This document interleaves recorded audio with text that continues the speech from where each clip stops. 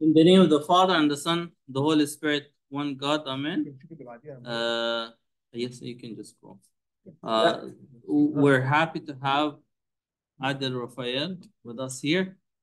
We partner every Monday in the Bible study, 9 to 10 in the chapel or online. Lovely to have you here with us also. Today, Adel is going to speak to us about our faith and the crucified. Our faith and the crucified. And the crucified, the Lord. May God give you worship. In the name of the Father and the Son and the Holy Spirit, one God.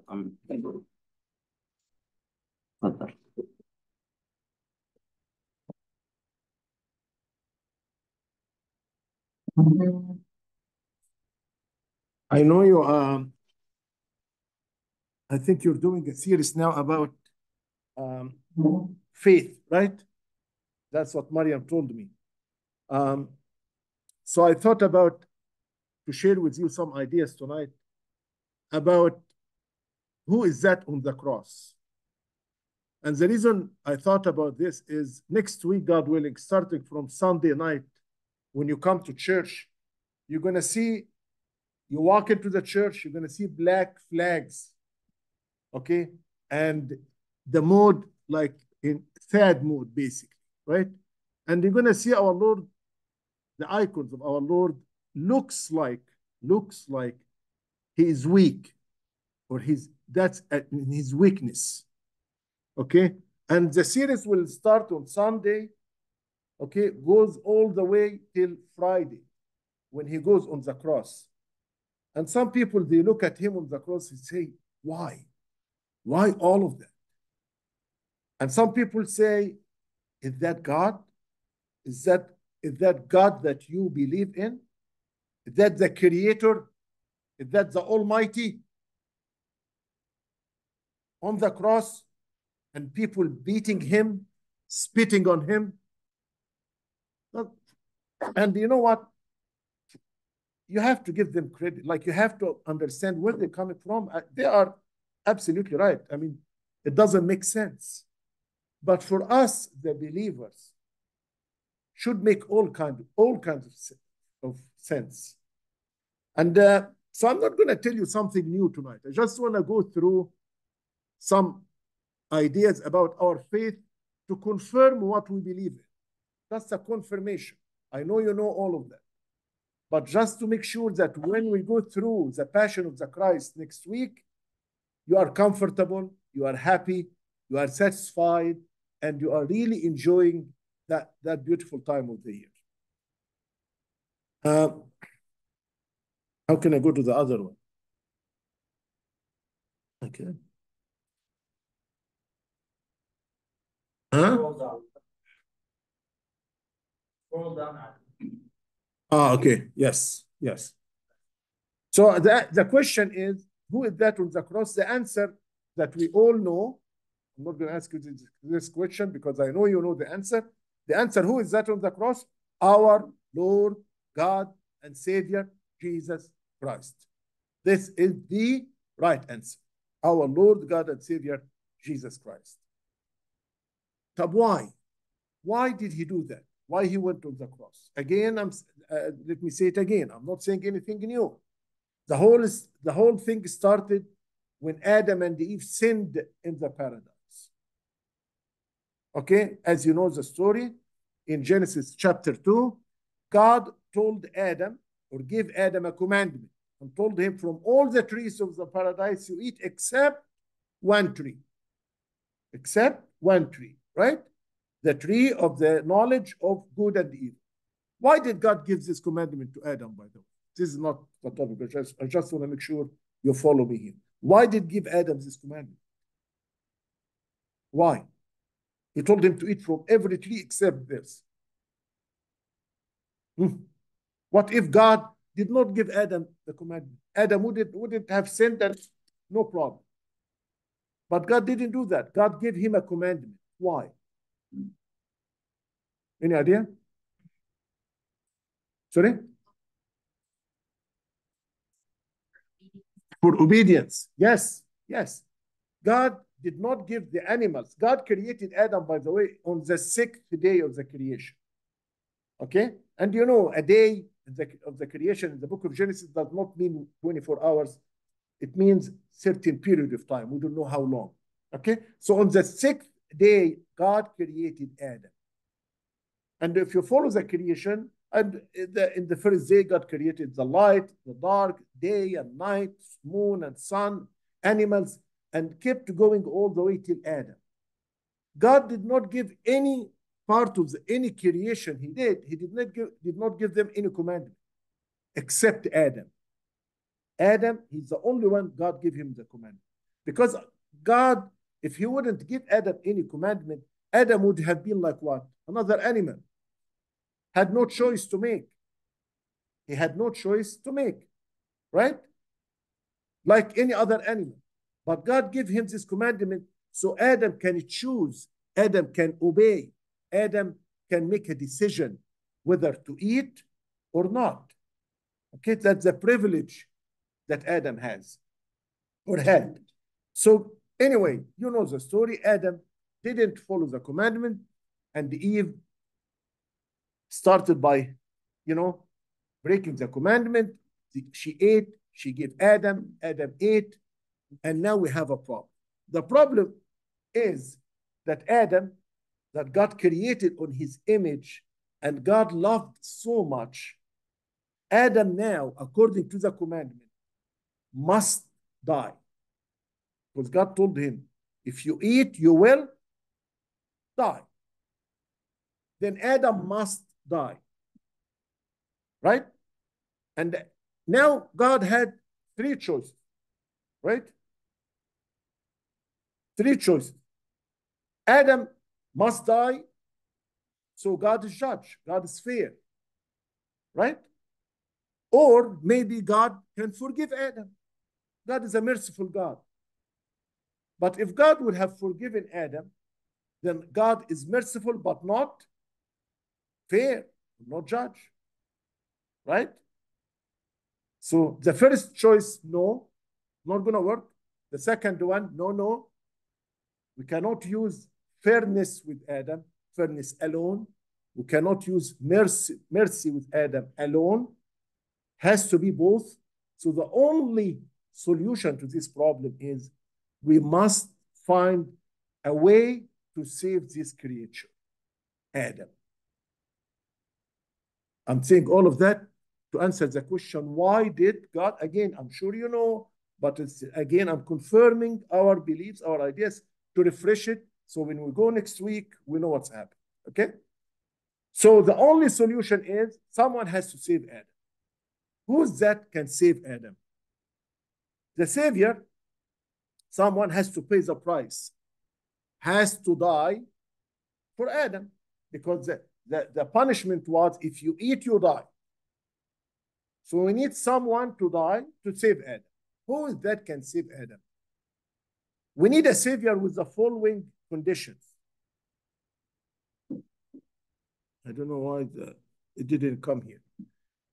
We need a Savior with the following conditions. A, we need someone same nature like Adam. Right? I cannot bring an animal and say, this will save Adam. Right? If a killer went to the court and in front of the judge and tell him, Your Honor, I brought someone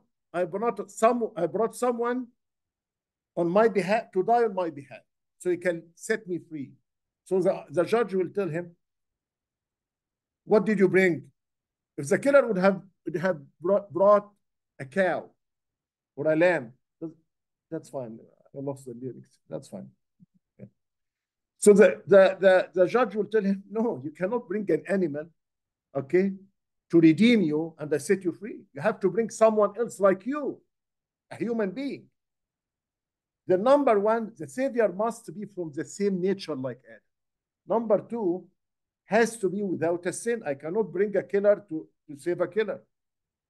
So he has to be no sin. Number three, the Savior must be someone who is unlimited to take all the sins of Adam and his children that Adam will get later on, and will all of them, they will be born with sins, with Adam's sins. So all these sins from Adam till the end of the days, not till today.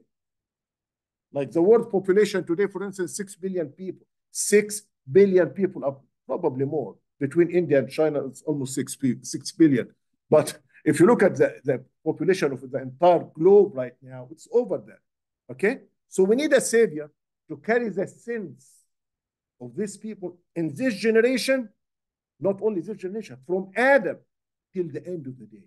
So we need an unlimited capacity, unlimited hard drive, can take all of these sins and doesn't crash using the computer language.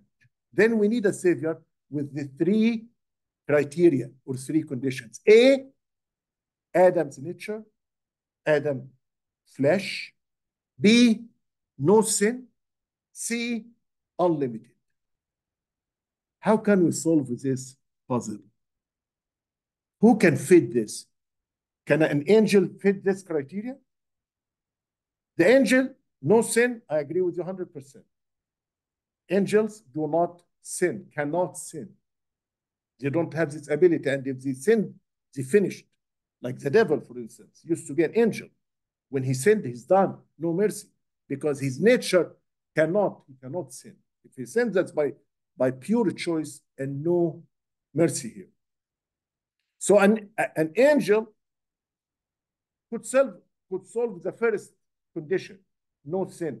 What about the same nature like Adam? He's not the same nature. He's from light nature. His nature is like light, like spirit, not flesh. So it's not going to fulfill the second condition. And the third condition, the unlimited capacity. The angel is limited. If Archangel Michael appears here now, he cannot be somewhere else at the same time.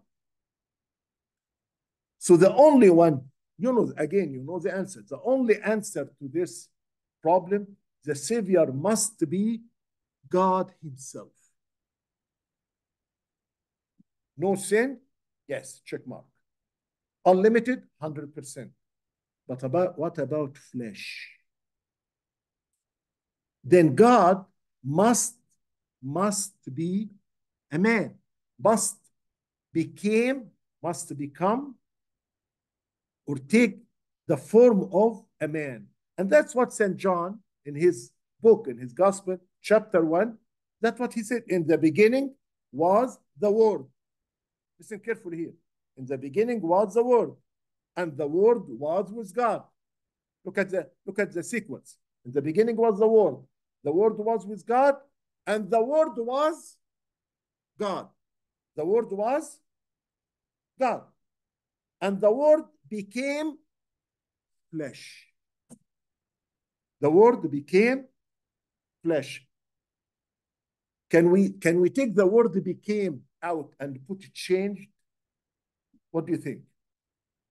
If we say the word changed to flesh, can we say that?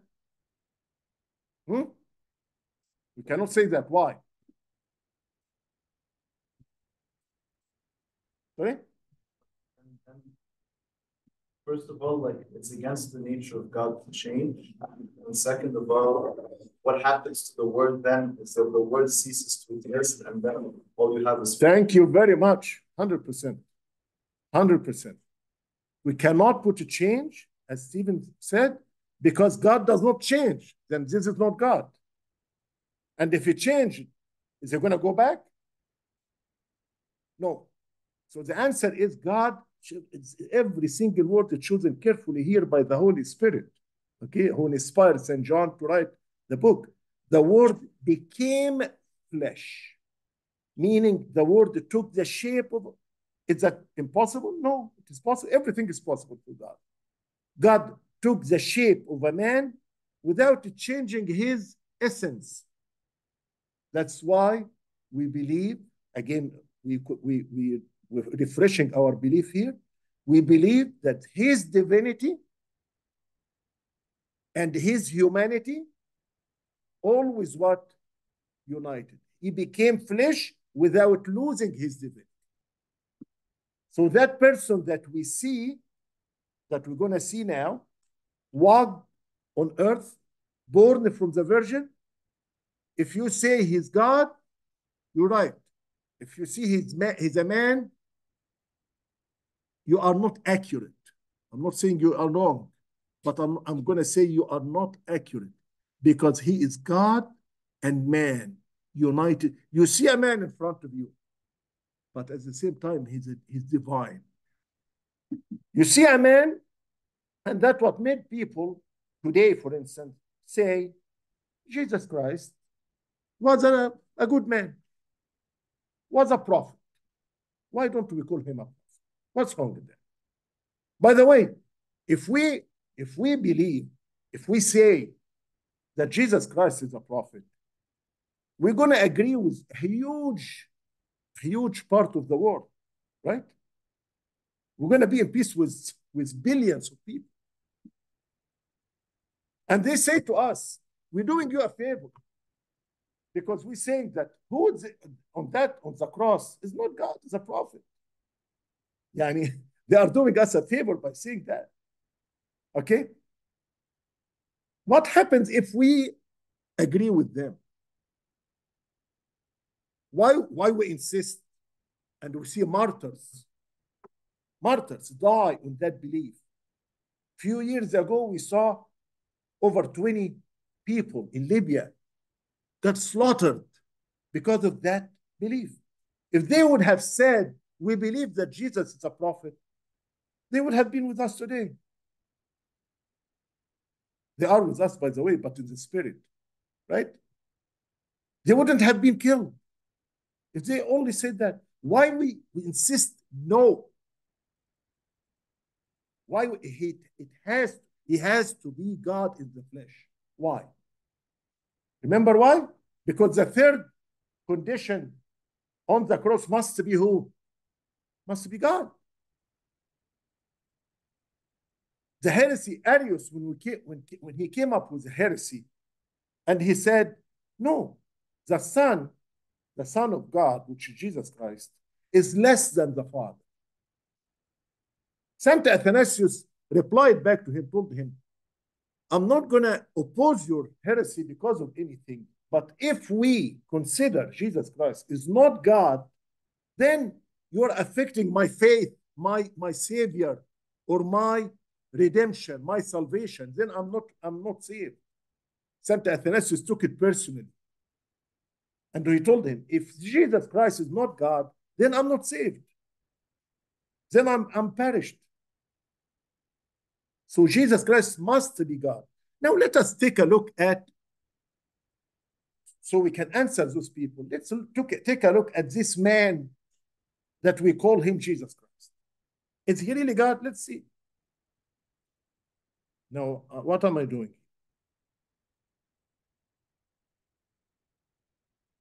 What am I doing wrong, God? Huh? What did you do? Okay. Anyway. How do we know that Jesus is God? First of all, he declared that himself several times. Because sometimes people say, when did Jesus say that I am God? Right? Do you hear that a lot or not? Jesus didn't say, where in the Bible that Jesus said, I am God? We have to be very strong in the Bible. Strong meaning the answer has to come from the Bible. You have to just give random answer. Where? Here, John 9. What's in John 9? The borderline. What happened at the end of the miracle of the borderline? The Bible says that Jesus heard that they cast him out, which is the borderline. The Pharisees, after they kept questioning him, who did that? How did he do that? And he kept answering it. And he said, why you keep asking me the same question again? You want to be his disciples? So they cast him out. Jesus found him. Look here. Look, and Jesus asked him and said, do you believe in the Son of God? Jesus is asking the born blind man, do you believe in the Son of God? He answered and said, who is he, Lord, that I may believe in him? And Jesus said to him, you have both seen him, and it is he who is talking with you. Then he said, Lord, I believe, and he worshiped.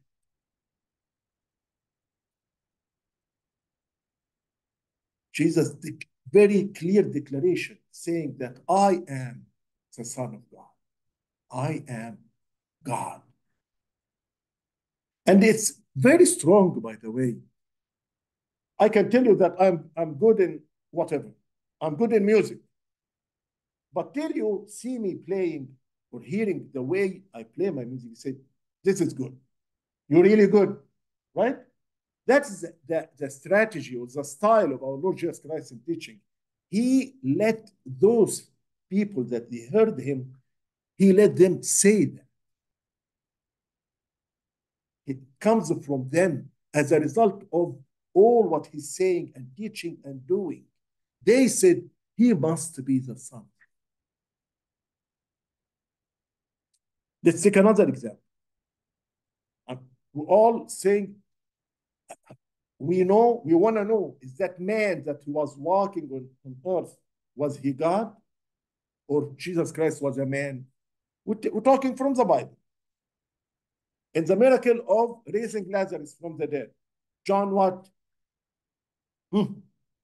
John 11. We have to remember this stuff. Guys. We have to remember. Born blind only in the gospel according to St. John. John 9. Paralytic, John 5. Only St. John. Why I'm saying only? St. John was the last one to write the Bible, to write his book. And he put in most of his writings or miracles, most of them, except one miracle, by the way.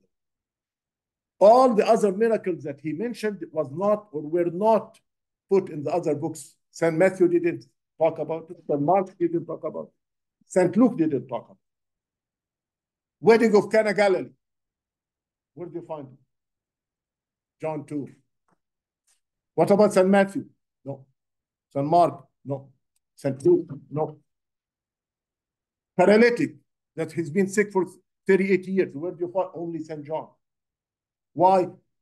Again, I'm going out of the topic for a few minutes here. I'm sorry, Aunt Mariam, but كلام بيجيب بعض. Okay. Why did St. John mention these miracles? Because St. John wrote his book to focus or to reply for the heresy which doubted the divinity of our Lord Jesus Christ. So he wanted to direct his readers that this is God. And if you notice, most of his miracles that he mentioned, there is the part of creation in it. Wedding of Cana, Galilee. What did Jesus do? Water became what? Wine. H2O. When you open the tap, you're going to get wine? Right? Right? So you open the tap, you find what? Water. He created. You'll need to unlock your iPad first.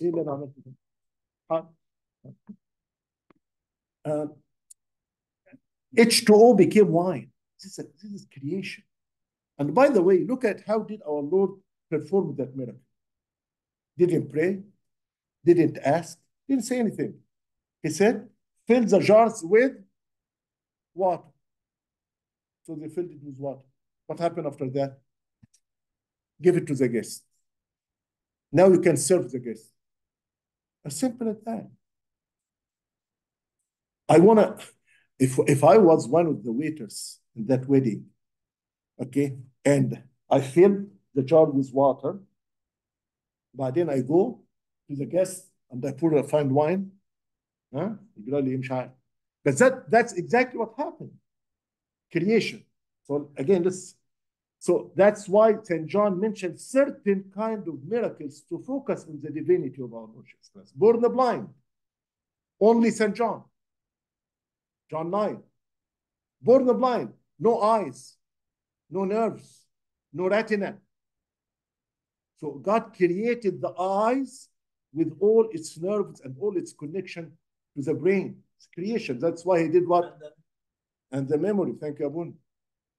Okay? And that's why he performed the miracles exactly as in the book of Genesis. Spat on the ground, made mud, put the mud on the eyes. Huh? Go to Adam, how God created Adam, you find it the same way. All of that, St. John wanted to point, this is God himself that created Adam in Genesis 2. He is the same one, he's doing this miracle right now. Here, when Jesus went to raise Lazarus, and his sister Martha came to him, and he told them, if you have been here, he wouldn't have died. We told you, we texted you, we told you that he's sick. We sent a message. You got the text? He said, yes. So why didn't you come? Why you waited 4 days? She blamed our Lord Jesus Christ. If you have been here, he wouldn't have died. Our Lord Jesus said, if you believe, he will rise again. Martha replied and said, I believe that you are the Christ, the Son of God, who is to come in. Another declaration from someone else. I'm just bringing you a few examples here. St. Peter, when our Lord asked the disciples, who do the people say about me? Our Lord with the 12 disciples asked them, who this? What do the people think about me? So some they say you are Elijah, some they say you are John the Baptist, some say that you are one of the prophets. St. Peter and our Lord said, and what do you say about me?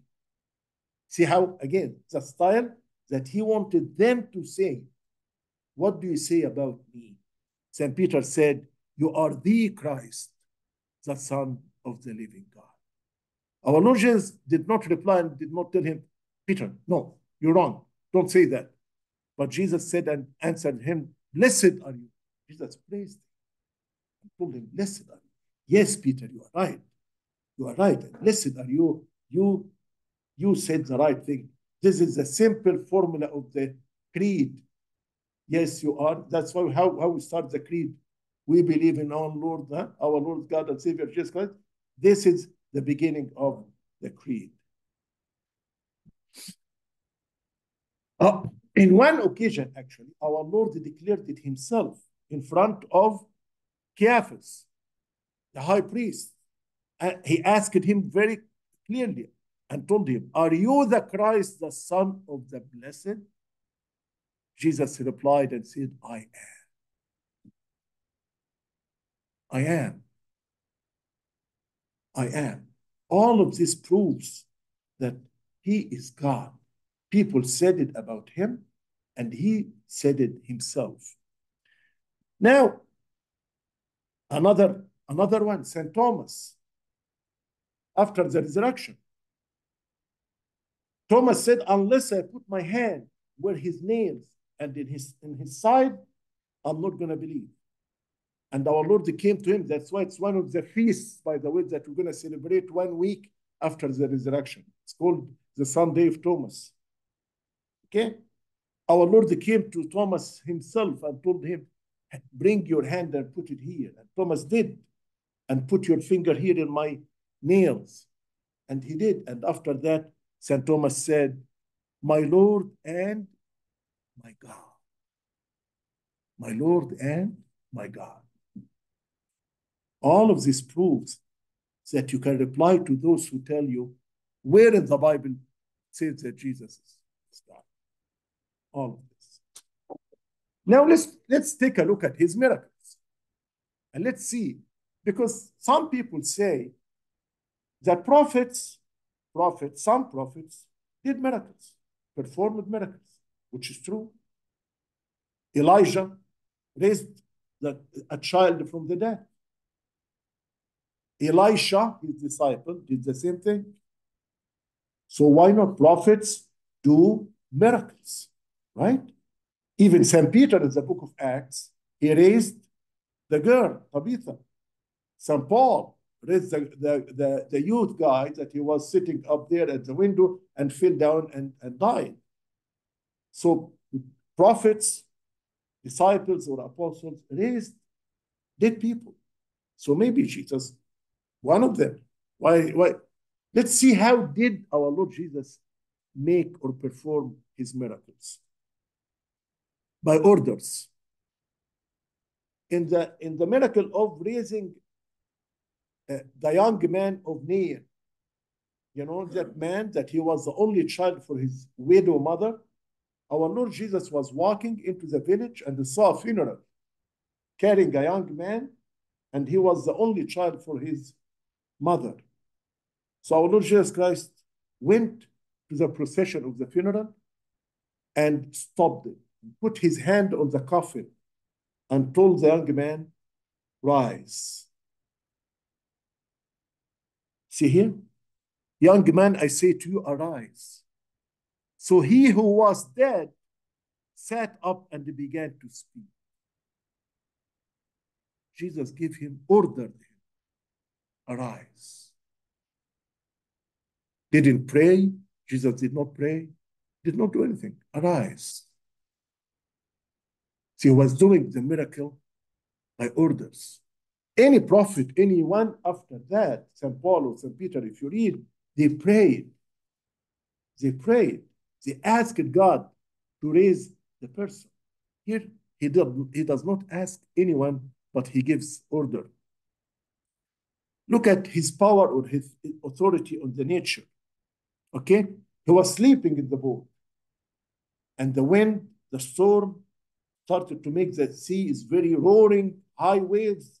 The water starting to go in the boat and started to be, the disciples were in a very dangerous situation. They woke him up.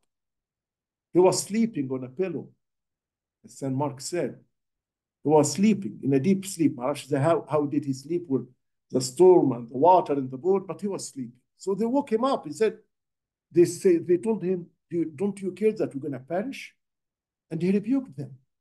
Why are you afraid? And what did he do? He went on the boat and told the sea and the wind, shh, shh.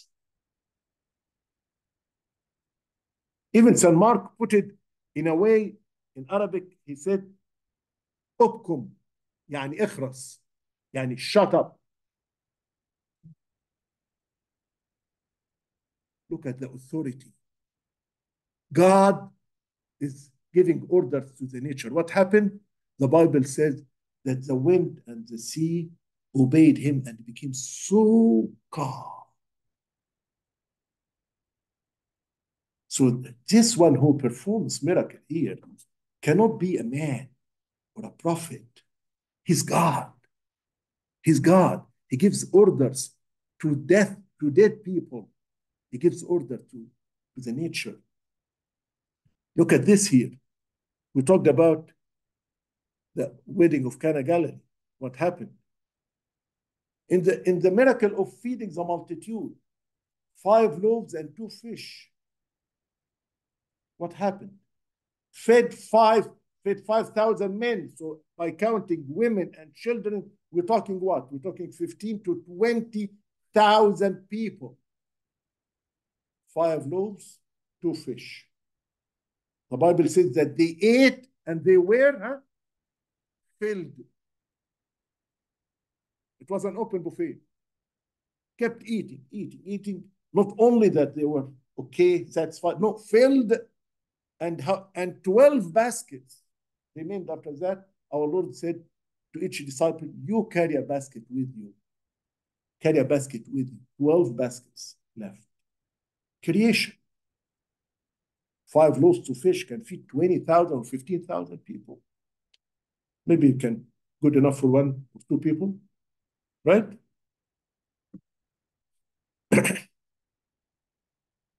His teachings.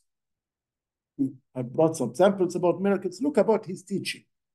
Again, if someone says that this is man, okay? Look, we looked at his miracles. Look at his teaching.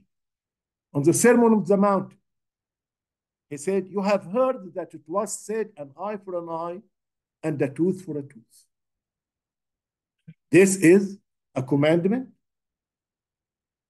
okay, that Moses gave the Israelites. Okay? Look what our Lord said here. But I tell you, who are you? Who are you to change the commandment written by God? The Abuna, in the fraction, in the divine liturgy, during the Holy Lent, he says what? Fasting and prayer, those that Moses did, so he received what? The commandment written by finger of God. Finger of God. Yani God wrote this commandment himself. We have someone here says, but I.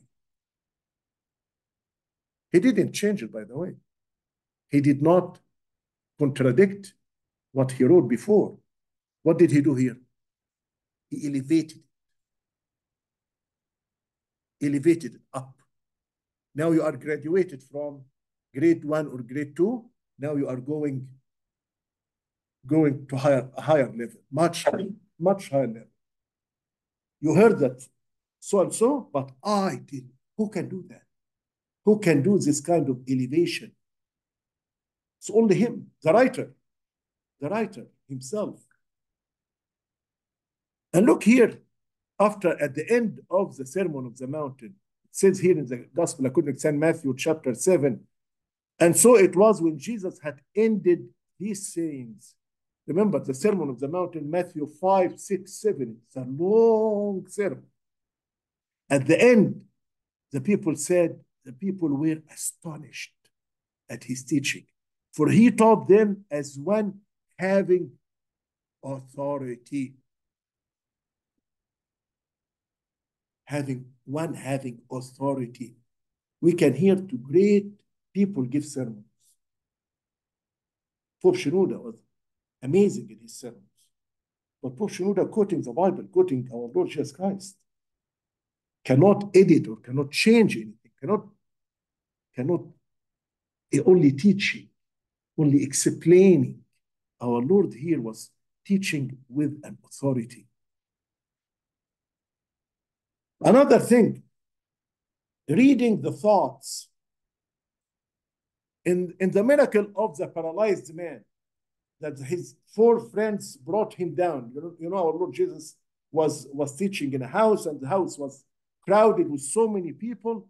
And those people, 4 people came with their friend and wanted to bring their friend in front of our Lord. So they broke the roof and they brought their friend in front of our Lord Jesus Christ. What did our Lord say to the paralyzed man? What did he tell him? The first thing, what did he say? Your sins are forgiven. Thank you. Your sins are forgiven you. What happened to the people around him? They started to say what? See here? And some of the scribes were sitting there and reasoning in their hearts. They didn't open their mouth. They did not open their mouth. Their reasoning where? In their hearts. Their mouth, their lips were sealed. Okay? And their reasoning saying what? Why does this man speak blasphemies? Who can forgive sins but God? Did anyone hear anything? They were saying that where? In their hearts. But immediately when Jesus perceived in his spirit that they reasoned this within themselves, he said to them, why do you reason about the things in your hearts? We didn't open our mouth. How did you know? Right? Same thing happened in the house of Simon. This guy, Simon the Pharisee, invited our Lord Jesus Christ for a great dinner at his house. So our Lord went with him. While our Lord was sitting in his house, at his house, a sinner, a woman, came to him and started, you know the story, started to pour fragrance on his feet. And she kept weeping at his feet. So Simon here said what? Look here. Now, when the Pharisee who had invited him saw this, he spoke to himself, saying, this man, if he were a prophet, if it's not even, Simon said he's not even a prophet. If he were a prophet, would know who and what manner of woman this is who is touching him. for she is a sinner. Jesus answered what? He didn't ask any questions, Simon. Simon didn't say anything. He said to himself. But the Bible says Jesus answered and said to him, Simon, and you know how our Lord replied back to him and told him, I came to your house here. You didn't even bring me water to wash my feet. She washed my feet with her tears. You didn't kiss me. Since I entered your house, she didn't stop kissing my feet. Our Lord told him how this woman deserved the forgiveness of her sins. Finally, we saw that this man cannot be a prophet or a man, has to be God himself. The way he performed the miracles, the way he taught his people, the way he was reading the thoughts of everyone. This man is God himself. So what does that mean to me? It means that our Lord Jesus Christ, yes, he came to save me. And as one of the saints said, if the life of our Lord Jesus Christ was only 1 hour on earth, he would have gone to the cross and get this mission done, because he came for this. He came to be crucified, to die on the cross. Remember why? To pay. Remember the promissory note that he signed, our Lord Jesus Christ signed to save Adam? Now this promissory note, he can what? Allah's finished. So he came for this purpose. However, our Lord came and lived with us 3 years or less. Why did he live that long? Why did he serve? He lived, by the way, 33 years. I mean, he served for 3.5 years. Why years? Why he didn't, like when he was 30 years old, why he didn't go directly to the cross? Because when he came here and lived for this kind of time, okay, and very little has been mentioned in the books in St. Matthew, St. Mark, St. Luke, and St. John. Very little, by the way. St. John, at the end of his book, he said, and so many other things. If we write it about the Lord Jesus Christ, I don't think that the whole world will be enough to contain the books. So what is written is very little. There is nothing. Okay? But anyway, why did our Lord do that?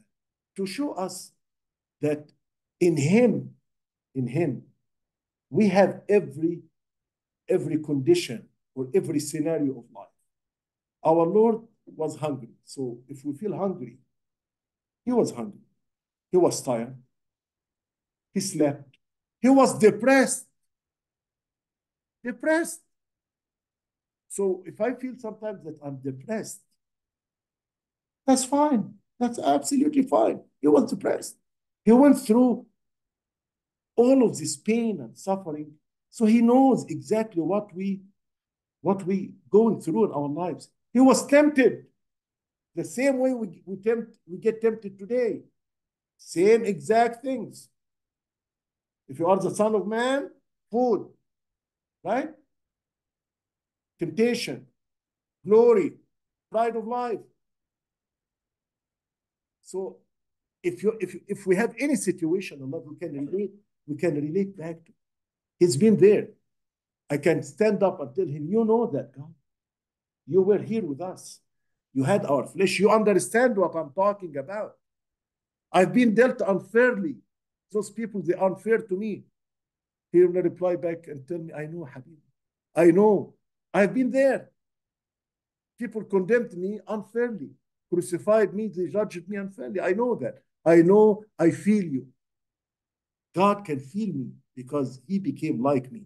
The only difference between him and me, what? Thank you. I'm a sinful man. Thank you for reminding me.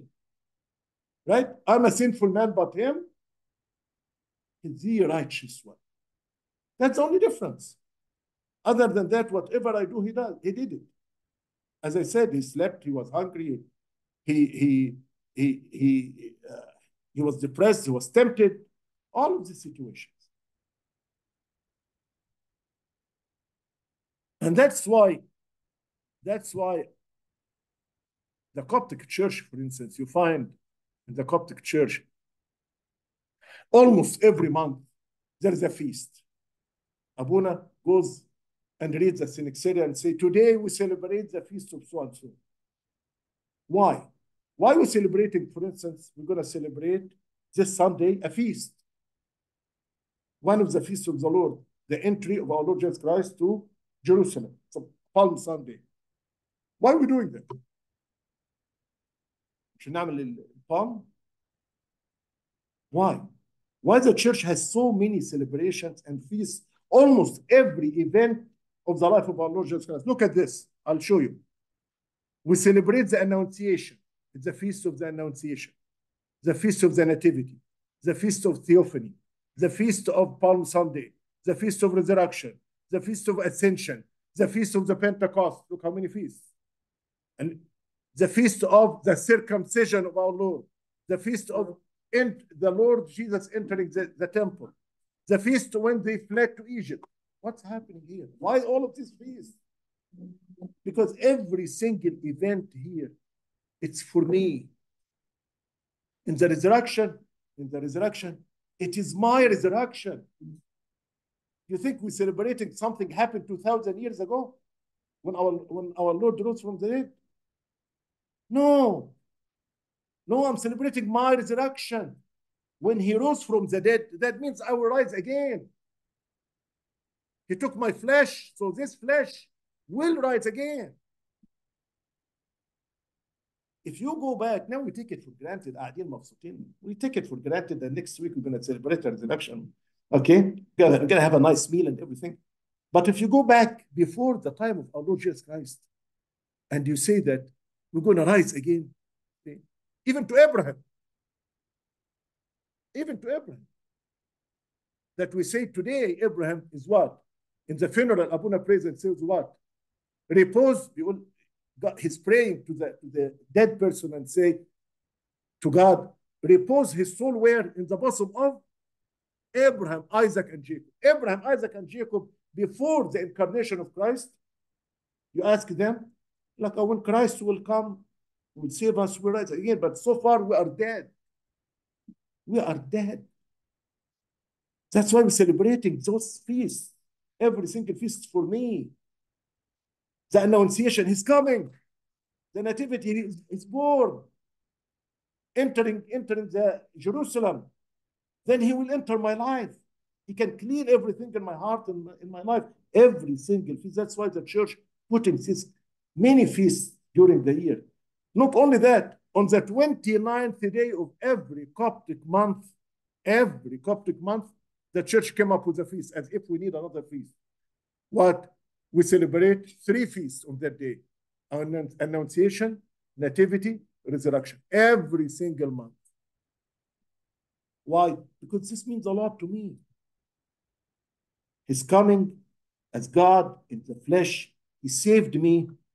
This is a celebration that we should take every single day. Glory be to God forever and ever. Question. Just stop the recording.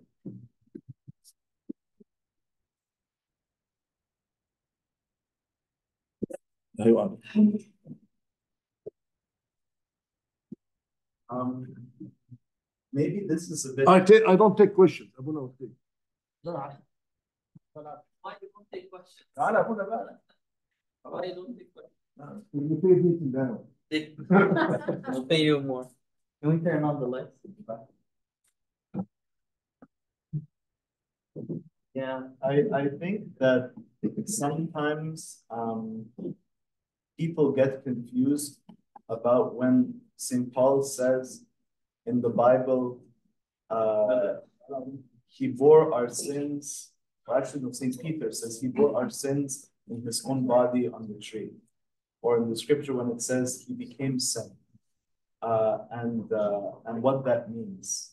And like, do we understand that like our sins like transferred onto him? Or does it mean like in the Old Testament where they would sacrifice and the animal would be killed on behalf of the sin? So does it mean his death, but